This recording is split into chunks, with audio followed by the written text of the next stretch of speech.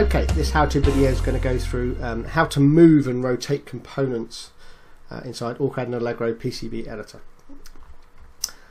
So I've got a command edit move that gets driven effectively by the find filter. So whatever's enabled in the find filter will then allow me to kind of select. So obviously you can see I can hover. All I'm getting at the moment is text because that's what's in the find filter. If we turn all objects on, I then get the symbol based object, which is the item I wish to move.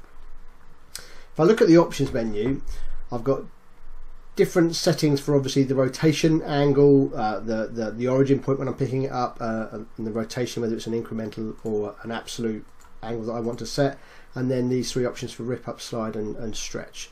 So if I pick a part, I start to move with nothing selected. It's literally just going to rip everything up, moves the component, leaves the tracks where they are. If I enable the rip up etch, the actual the tracking gets ripped up completely, or the C lines get ripped up completely, and I would have to reroute that once it's been placed. If I enable the stretch etch, then what happens is I get this kind of non-orthogonal point to the last C line segment, and I can then go and place the component and then use the slide command or the add connect command to redo the routing in that scenario. And then finally there's something called slide etch, which would move the component and try and do its best to kind of give me an orthogonal result, which is fine when I'm moving parts around. If I want to start to look at things like rotating, let's do a right click rotate. I can then obviously rotate based on the angle setting that I have here, and again it will do its best to kind of keep the routing orthogonally in control. We can change the angle of this routing, so if I wanted to do 11 degrees, obviously you can rotate at 11 degrees. And that's all fine, and you can do that from the options menu. 451, maybe let's try 45 to find the part and put this down.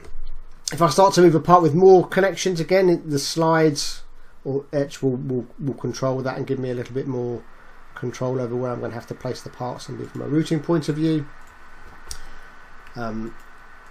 Once we end that command, obviously this is all in the general edit mode. If we go into the placement edit mode, I haven't got to find a component, but I've got a module here. I can use the tab key to cycle through to the symbol and then move the part again, and again that's behaving used on the move command settings that we have. You've got right click rotate to adjust the settings here as well.